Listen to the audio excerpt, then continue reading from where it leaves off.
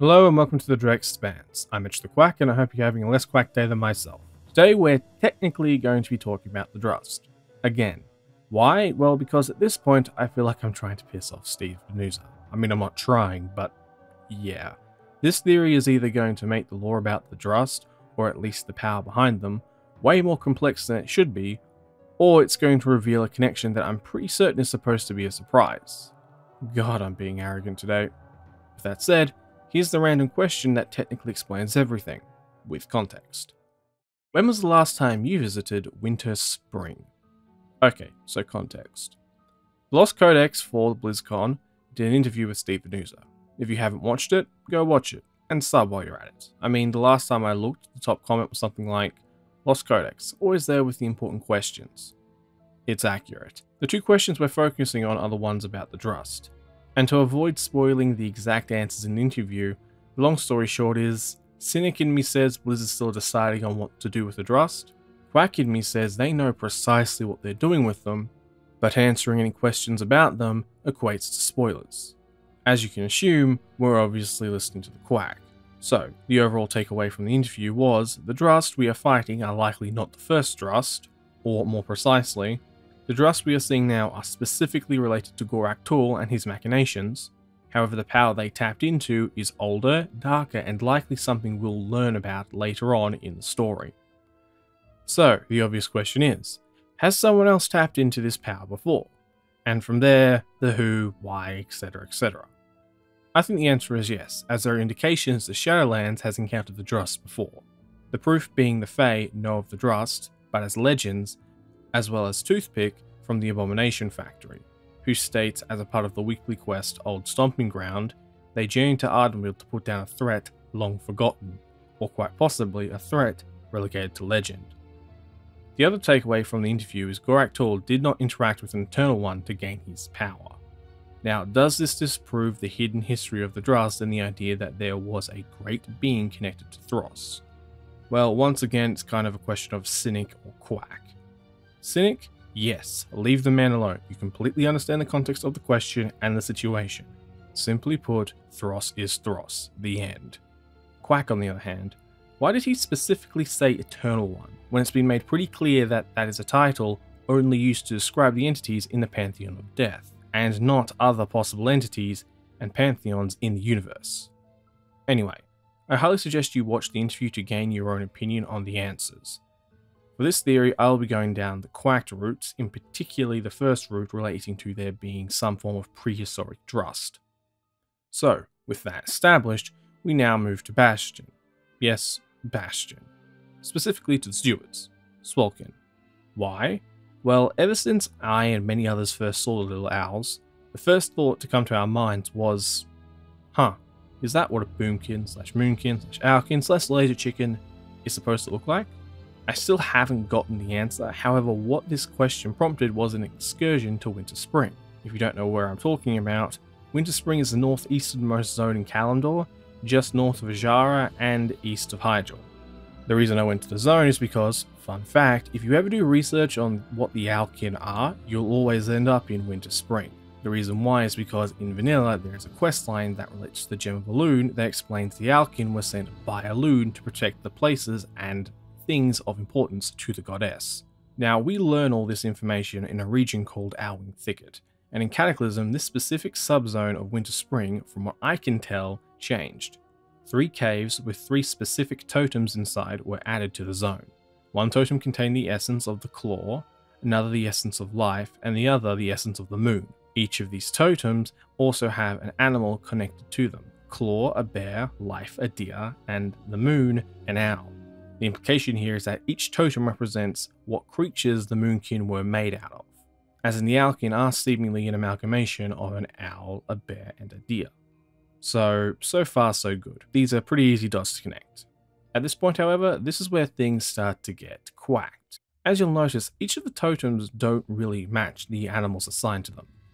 That isn't a bear paw print, the scarecrow obviously is humanoid, and that handprint likely didn't come from an owl. Or did they? Starting with the most obvious considering the context of this theory, the handprint. Stewards aren't exactly a typical type of owl. You know, being able to talk, and being humanoid. However, what is very interesting is that stewards have 4 fingers and a hand shape like the handprint on the totem. Next, we look at the paw. Obviously not a bear paw print, but then the question becomes, what type of creature has feet even remotely similar to this mark? Well, other than the obvious being an owlkin, have you ever looked at a Gorgon's feet recently? As in the stone bears in Revendreth? They just happen to have 3 toes. And where I wouldn't say their feet are the exact same feet as the paw print, a little bit of nuance and some flesh shaping later fills in the gaps quite nicely. I'll get back to the flesh shaping later. This leads us to the Scarecrow, and considering what I started this theory off with, I think you can imagine where this is going. Do I think Goraktal's Drust were the first to tap into the dark aspects of winter and autumn within life magic? No. Do I think there was a group of some form of prehistoric Drust that attacked Ardenweald and assumedly were defeated by the combined forces of the Fae and Maldraxxus? Yes. And what do I think happened to these prehistoric Drust? Well, I think they got transformed into the Moonkin by being fused with Gorgon and stewards and were sent to Azeroth by ELUNE to act as the guardians of ELUNE's sacred places. Why? Well, considering the Drust of present seemingly gained their power, or at least their horns, because they sacrificed a stag, which we learned from their steelies, the fact Athair, the white stag in Drustvar, carries the title Heart of the Forest, and in the Bastion campaign we get a very good idea of how the Heart of the Forest in Ardenweald was created, and what it is, I would not be surprised if these prehistoric Drust, possibly during whatever incident got Zolval locked up, quote-unquote killed the original Heart of the Forest in Ardenweald, or, all things considered, quote-unquote killed the Winter Queen's Athair. The Heart of the Forest being the only way to preserve whatever was left of that soul, and the transformation into Moonkin possibly being some form of practical punishment. That said, it makes you wonder, doesn't it? Did ELUNE genuinely help her sister to that extent, considering the apparent state of their relationship? Or does this incident have something to do with why ELUNE doesn't seem to be present in the Shadowlands anymore, and possibly what saw the Night Warrior used on Azeroth to begin with? I mean, here's something to ponder. Aluneth, the talking weapon for arcane mages back in Legion, just happened to mention the Night Elves had the potential to rival the Titans. An interesting statement considering we know the Eternal Ones are supposed to be Titan-like in power. Makes you wonder what would have happened if the Elves had ever met the Eternal Ones, or more interestingly, considering who their goddess is, and the Highborn's complete lack of self-control during the Kaldorei Empire, why isn't there any reference of their meeting? I mean, I know they didn't touch Hyjal because Azshara apparently knew better. However, would Hyjal have really been the only place on Azeroth that hypothetically had connections to the Shadowlands? Though thinking about it, the Temple of ELUNE and the Broken Isles do seemingly have those connections to death, and the Shadowlands. But anyway, if you're curious about how the transformation of the Drust likely happened, consider this. What is one of the crafts the Maldraxxi are masters of? And quite specifically, what was needed to empower the Kyrian's Crest of Ascension? Answer: flesh shaping and the Heart of Margrave Garmal, which OG Mograine just happened to mention has the ability to flesh shape. I mentioned the Crest of Ascension by the way because the Kyrian campaign seemingly goes out of its way to imply ascending Kyrian are only possible with the combined powers of all the Covenants, which I find intriguing considering I'm still convinced ELUNE has something to do with Bastion, and ELUNE is specifically connected to the creation of the Moonkin, which, assuming this theory is correct, would have also needed the combined powers of the Covenants to be created, or at least aspects of each Covenant were used in their creation. And on flesh shaping, here's another question I would ask. Does that connection explain why druids can shapeshift into Moonkin as a form? Or possibly just shapeshift overall? But anyway, do you get the intro now? I've either completely overcomplicated the Drust and the Moonkin, or, by my best guess, considering we're getting a brokered dungeon and a Torghast rated 9.1, there is a very good chance in 9.2 or 9.3 we are going to get some hint and or just outright explanation behind where the Moonkin came from and the Shadowlands connection to Azeroth. A possible twist attached to that reveal being the Moonkin were once some form of prehistoric Drust, as in the Winter Queen wasn't joking when she said that the Drust could have served the wilds, because if this theory is correct, she was specifically referencing the Moonkin. And yes, where the Winter Queen could have made the Moonkin, and in turn that would imply she is ELUNE, I personally don't think she did. However, I do think she was present for their creation. Now, we're not done yet. You see, laser chickens wouldn't be much of a laser chicken without, well, you know, the laser. So the question is as follows. Where in the world does all this moonkin, solar, and lunar affinity come from? And where I know the obvious answer and just answer is ELUNE, you can actually find a very interesting dynamic between the stewards and a lot of the creatures found in Ardenweald and Bastion, which demonstrate what I can only describe as a solar and lunar separation. As in, the stewards are separated by a gold and silver aesthetic. The feathered dragons are also separated by a blue and orange aesthetic.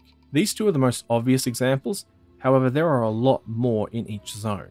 However, the main point here is there seems to be lunar and solar undertones in Ardenweald and Bastion. So assuming ELUNE was and or is above all the Eternal Ones, the laser aspect of the laser chickens makes sense. If the Moonkin were ELUNE's direct creations, then it seems like she used another, yet to be named aspect of the Shadowlands in their creation. Though what I will add is if there is a solar and lunar separation between these creatures, I do think it's possible not all of the Moonkin were created by ELUNE, and some may have been created by Anshi. For what purpose? I don't know. They could have a similar purpose to his sister's Moonkin, or they may serve another purpose. All I'm really willing to say is that there is a very real chance they may have been a form of Drust prior to their transformation. To also add another connection to the Shadowlands' presence on Azeroth that slightly reinforces the idea the zones have connections to each other, what creatures native to Azeroth, overall Hyjal, and specifically Winterspring and kind of Ashenvale, make no sense in their relation to nature and purpose, and also just happen to be native to Maldraxxus? Answer: the Chimera. In Maldraxxus, the Chimera's existence makes perfect sense. On Azeroth, not so much. However, when you start to notice a few things about the Chimera in Maldraxxus, specifically their hatred of bugs, you start to realize why they may have been imported to Azeroth and why they innately defend Hyjal and the surrounding areas. There is just obviously a blatant amount of questions that come with that idea. Okay, so now we're moving on to the second part of this theory, that kind of required the context given so far to make sense. Though, I really do need to preface this by saying this is an incredibly quacked theory, and to say there is a substantial lack of evidence for what I'm about to say would be a complete understatement. And so with that said, Winterspring, despite being relatively barren with quests, may have a lot more story within the zone than first appears. What am I talking about? Well, firstly, Starfall Village. Where does the name come from?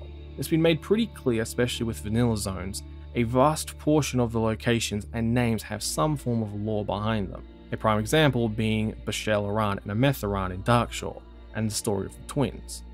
Now, I'm not sure when, who, what, or why this may have happened, but I have a sneaking suspicion that something related to the Shadowlands fell from the sky in the region of Winterspring, specifically at Lake Kel'Thariel, hence the Starfall and Starfall Village, the lake being there in the first place, and depending on what fell, possibly the hot springs of Winterspring. Whatever fell in the region, I think the elves and or possibly the dark trolls found, and being mortals, they innately started playing with it. Now, depending on whether what fell in Winterspring was sentient or not, I can see a few different outcomes happening, but they all have one thing in common. Similar to the Well of Eternity, whatever fell in Winterspring had a profound effect on the trolls/elves, and I think it may have made them shockingly aware of the Shadowlands, like more so than we think, and that they let on. I mean, Shandris turns up in the Shadowlands, and it was made clear in I forget whose interview, the NPCs making it to the Shadowlands likely went to extreme lengths to get into the Shadowlands.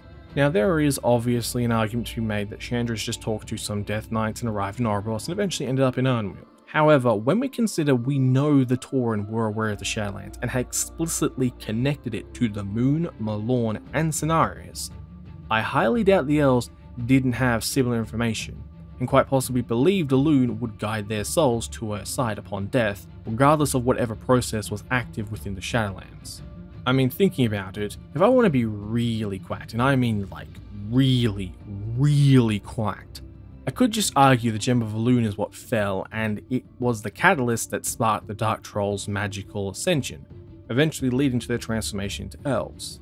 I mean hell, depending on when ELUNE entered the troll pantheon of Lhok, that event and the gem may have been the catalyst for her worship on Azeroth. Which, crazily enough, if you go by the in-game book The Twin Empires, which places the Dark Trolls as a subsect of the Armani Trolls, that broke off possibly sometime after and or during the Troll-Akia War, you also possibly get the event that sparked the separation and divergence in their pantheons. And where I know the instant response to everything I just said is, doesn't that theory heavily contradict the Chronicles? Technically, no. Firstly, on the Elves' transformation, after Suramar and the Arkandor, where we basically grow a tree that bears fruit which allows the Nightfall to change into Nightborn, that also directly ties to the Elves before Druidism and is heavily implied to have something to do with ELUNE, I feel like it's been made pretty clear where the Well of Eternity was definitely the power source which allowed for the transformation from Troll to Elf. The direct catalyst that allowed this change was seemingly something else. If the Gem of ELUNE really did contain her wisdom and ELUNE has as much of a connection to the Shadowlands as she appears to, then would it really be that far-fetched to think the Dark Trolls gleaned some form of knowledge about Covenants and their powers, and in turn attempted to use them?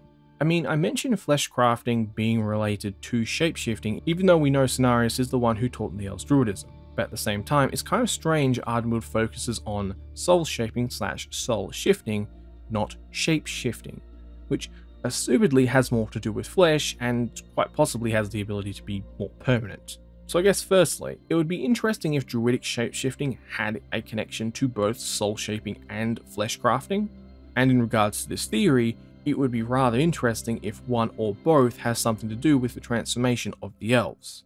I mean, considering what's going on with Anduin and the Jailer, it'd be rather interesting if the creation of the Children of the Stars was a lot more sinister than we know.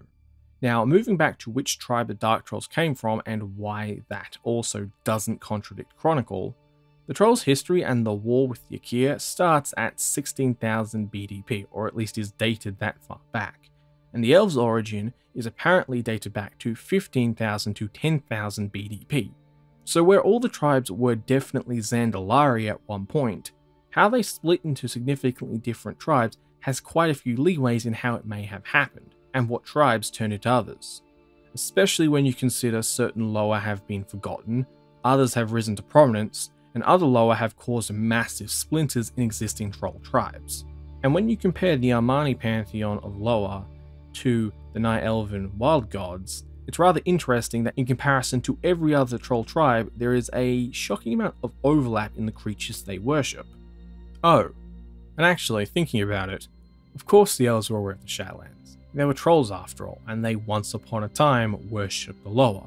I guess to make this theory a bit more precise, whatever possibly fell in Winterspring, whether it be the Gem of ELUNE or not, sentient or not, may have opened the way for the Dark Trolls to start interacting with the Shadowlands in a similar way they eventually began interacting with the Emerald Dream, and or taught them aspects of the Covenant's magics, which assumedly eventually led to the creation of the Elven Empire on Azeroth. But regardless, this is an excessively big assumption, with the only proof being the Gem of ELUNE apparently contained the Wisdom of ELUNE, which may have included ways to wield the magics of the Shadowlands and or other things which kicked off the advancement of the Dark Trolls. But simultaneously, I can't even safely say there was an object that fell from the Shadowlands into Winterspring.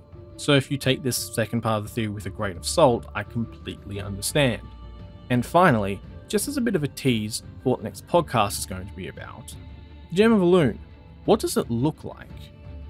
I personally think it's a low-res, properly cut version of this. If you are watching the screen right now and agree with the comparisons I have just made, yeah, my mind began to implode as well. When was the last time you visited Winterspring? Thank you for watching.